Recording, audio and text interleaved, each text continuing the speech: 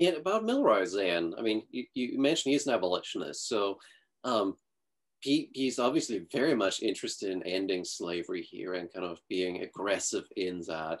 Um, in part, kind of like how are enslaved people reacting to it, and sort of why isn't he kind of?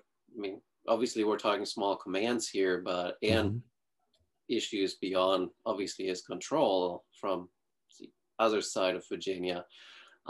Were there plans for his command to push further down the valley to kind of liberate more individuals at all? Yeah. So when Milroy came to Winchester, he came New Year's Day, 1863. And the Valley is one of those areas. He has such a small command, about 7,000 troops Hmm. under his command, and he is never given.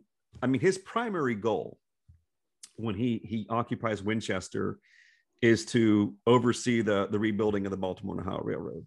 Hmm. So emancipation isn't a primary goal. It is for him, Hmm. but he is never given the human resources he needs, the soldiers he needs, in order to push further south.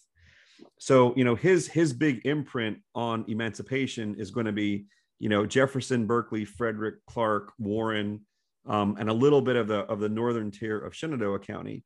You will see, however, and I bring in some evidence in the book, you will see a trickle of enslaved people from the southern part of the valley, slowly and methodically making their way. But that southern part of the valley, it's largely under Confederate control. And Milroy, again, he's thinking about his military objectives. I've got to hold Winchester. I've got to protect the line of the Baltimore and Ohio Railroad. And without the resources and troops, he's not going to be able to push south. Now, I will say, when Milroy came to the valley, he wanted very much for emancipated individuals to stay in the valley. And he writes extensively how he hopes, this is the land of promise for enslaved people, or for emancipated individuals now. And what he finds is some individuals are willing to stay because, again, this is where they're from. They have very strong familial connections to the area.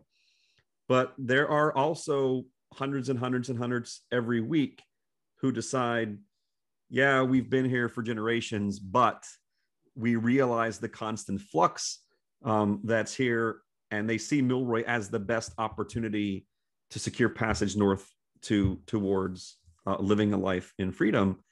But again, one of the things that I argue in the book is, even if you leave the valley, and you have so many individuals from the valley who are settling in southern Pennsylvania, the areas around Chambersburg and the like, Adams County, Pennsylvania, and they get there and they think they're secure, and then Lee's army comes in the summer of 1863, and you have even individuals who fled with banks, made it to southern Pennsylvania, who were recaptured.